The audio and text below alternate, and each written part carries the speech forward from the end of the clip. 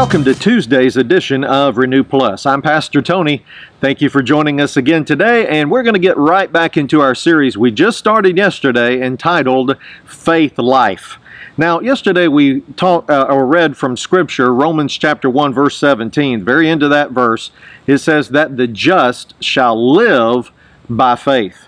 The just shall live by faith. Now, who are the just? Those are who we would call the saved, the believer, the Christian, those who have been born again according to the new covenant. Those are the just. How did we become just? How do we become born again or saved? We received it as a free gift by faith. In other words, faith is the initiator of our salvation. But you know what? That is not where faith starts.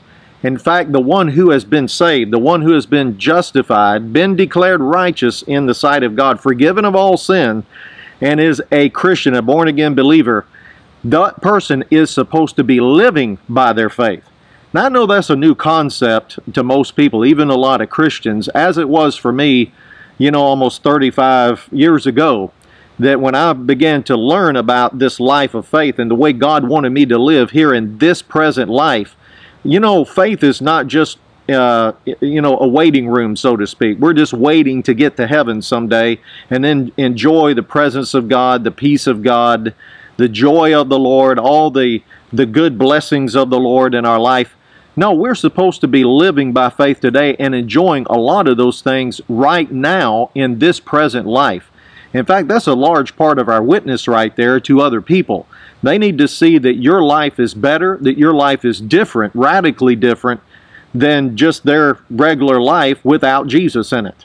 But see, that requires a life of faith. That's why we call this faith life. We're going to learn over the next few weeks how to live this life of faith. And I can tell you, it will be an adventure for you. It will be exciting, and you'll enjoy great benefits from just learning to live and walk by faith. And again, that's probably new to most people's thinking right there, the reality that I can live by this faith. That faith is not just a concept we use in church on Sunday mornings, but then we kind of put that terminology and that life away, once we leave the church steps, and then we go out into everyday life through the week. We're kind of on our own. No, we're supposed to be living a life of faith as a believer 24 hours a day, 7 days a week. Your faith can be working to do anything and everything for you. It accesses all the things from the supernatural, unseen kingdom of God and makes those a reality in our life today. So again, that the just shall live by faith. And you know what? That's really a choice. That's a choice you have to make every day of your life. You're using your faith on something or another, but faith, it allows us to focus on what God said about us, what God said to us, what God has already done for us in Christ. Because faith is not just trying to get God to do something for us. Faith is responding to something that God has already done, already completed, already finished in the work of salvation in Jesus. As a believer, you're already forgiven of all sins. You're already blessed. You've already been delivered from the power of the kingdom of darkness, and you've already been transferred into the kingdom of God's dear Son. You've already been redeemed from the curse of the law. And I use all those terminologies correctly because that's what the new covenant tells us. These are all past tense terminologies. These are all realities in the realm of the Spirit. But by faith, we have to begin to act like those are so. We have to look into the spiritual mirror of God's Word and see who we really are and what we look like in the spiritual realm in Christ Jesus. And as we do that, then we begin to walk that out by faith, and those things begin to manifest in our daily life. And it makes a difference. Let me tell you something. It makes a huge difference in our life. Now we'll go back over to Galatians chapter 2. Once again, Galatians, the 2nd chapter. We're going to read a verse that we actually left off with yesterday. Verse number 20, Galatians 2:20. Paul is talking, first person, he said, I have been crucified with Christ. Now again, Paul was not physically up on the cross with Jesus being crucified. But by identification in faith, Paul saw himself as being crucified on the cross with Jesus. See, everything changed in our life. See, Paul saw this. He took it personally. We need to take this personally. That Paul saw himself identified with Jesus. Everything radically changed at the cross. Everything radically changed in the crucifixion, the burial, and the resurrection of Jesus. Now, we go into great detail on this in another Renew Plus podcast series I did. Actually, it was the first one I did in the Renew Plus series, entitled The Gospel of Christ. And we go into some great detail over about 7 weeks or so about the death, burial, resurrection of Jesus. Again, I would encourage you to go back and listen to that at some point in time and get that down, because everything that Jesus did on the cross, everything he did in the crucifixion, in his burial, in his resurrection, was not for his own benefit. It was for our benefit. It was so God could radically impact and change our life. And see, it really did happen. It's already happened in the realm of the Spirit. In your spirit, this is already a done deal. In the spiritual realm, this is already an accomplished fact, a finished work, a completed work. But see, in the natural realm, right where we live, we have to access this, and we have to receive these realities and begin to act on these by faith. It's a faith work. It's a faith act. Now, he says, I have been crucified with Christ. It is no longer I who live, but Christ lives in me. And the life which I now live in the flesh, I live by the faith of the Son of God who loved me and gave himself for me. There's a couple of translations I like on this one. In fact, there's a bunch, but I don't have time to read them all. But just a couple I just picked out. But the Noli translation says in part here, I have been crucified with Christ. Now it is not my old self, but Christ himself who lives in me. The distilled translation says, I consider myself as having died and now enjoying a second existence, which is simply Jesus using my body. See, for the most part, unless we have a renewed mind to the new covenant, to the realities of the new covenant of who we are and what we have in Christ, and we take that personally by faith, we're going to continue just living life, even as a believer. Even after the salvation experience, we'll just continue living life like we always have. But let me tell you something, that old man, the old sinner man, the old unworthy guy, the one who was disqualified under the curse, could not measure up, coming short of the glory of God. Let me tell you something, that man died. He was crucified on the cross with Jesus. That was the end of him. And in Jesus, not only was the old man crucified and buried, but we were raised a new man, a new creation in Christ Jesus. And see, that's the life that we now live right now. Now notice what he says, the life which we now live in the flesh, we live by faith.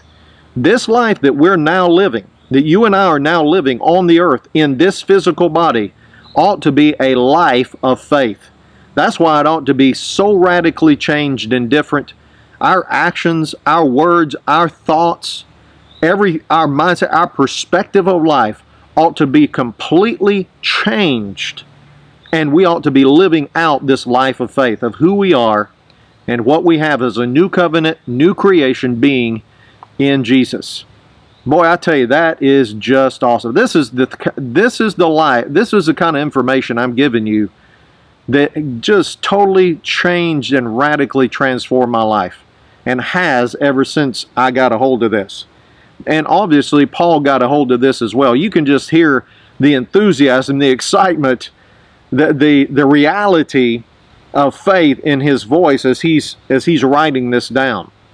He says, the life which we now live. See, we don't have to wait till the sweet by and by to enjoy this kind of life. The life which we now live, we live by faith in the Son of God who loved us and gave himself for us. Now I want you to see there, he says, it is no longer I who live, but it's Christ who lives inside of me.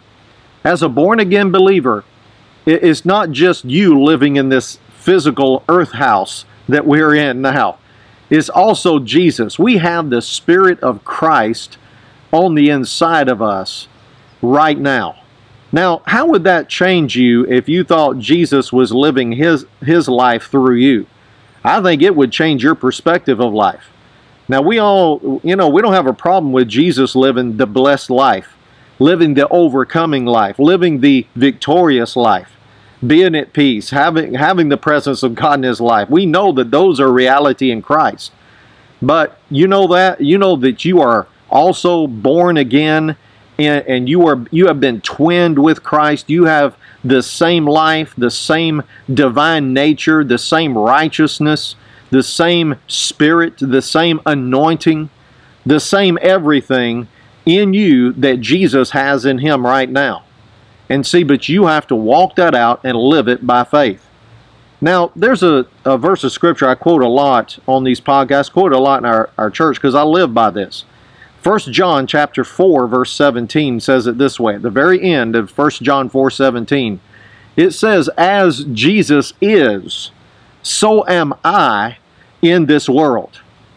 Boy, I tell you, that one sentence, that one phrase right there is just so powerful and life-changing. As Jesus is right now. Think about how he is. He's in the presence of God. He's enjoying peace. He's enjoying the joy of the presence of God. He's enjoying the overcoming life. There is no separation between him and his Father. He's living in that unity with his Father. But you know what? As Jesus is, so are you. So am I in this present world right now. See, this is information that the enemy doesn't want you getting. This is information really that man-made religion and tradition is not going to give you. But I tell you, when you go into the New Testament, this is what you find. That we, as a born-again believer, have been made in the likeness and the image of Jesus himself. Like I said, we have been twinned with Christ. We have the same heavenly Father that Jesus has. The Bible says in Romans chapter 8, verses 15, 16, 17, that we have been made heirs of God and joint heirs with Christ. We have the Spirit of Christ living on the inside of us, which cries out, Abba, Father. That means Daddy, Daddy. We have the same spirit of sonship and heirship as a born-again believer that Jesus himself has. And you know what? That means you're in right standing with God. There is nothing between you and your Father. Nothing separating you from your Heavenly Father, from perfect fellowship with him, from approaching him with confidence and boldness, just the way Jesus would. And see, as he is, so are we in this world. Now, look at one verse of Scripture here as we close today, Philemon. Now, Philemon is only one chapter. Small little one chapter letter here in or book, we could say in the New Testament, but it is powerful, and it's got one thing that I want you to get today, one verse of Scripture that is awesome. It's going to help us in our faith. But Philemon, we can say chapter 1, but it's verse number 6. He says that the sharing of your faith may become effective by the acknowledgement of every good thing that is in you in Christ Jesus. I want you to see that right there. That your faith becomes effective when you begin to acknowledge every good thing that is in you that's in Christ Jesus. Now, what does it mean to acknowledge? Well, it includes that word knowledge. It starts with knowledge. Revelation knowledge of the new covenant realities here that we're talking about. You come to that knowledge, but acknowledge means that you go beyond just having a knowledge of it. You begin to live it out. You begin to accept that as the reality in your life. You begin to think that way, talk that way, and act that way. You give it place in your life. And see, we begin to recognize and acknowledge every good thing that is in us in Christ Jesus, and that causes our faith to be effective. Our faith responds to that in Christ Jesus. Well, that's all the time I've got for today. Join us again tomorrow as we pick up from here. If you'd like additional resources and materials, go to tonycowan.org. We will see you tomorrow.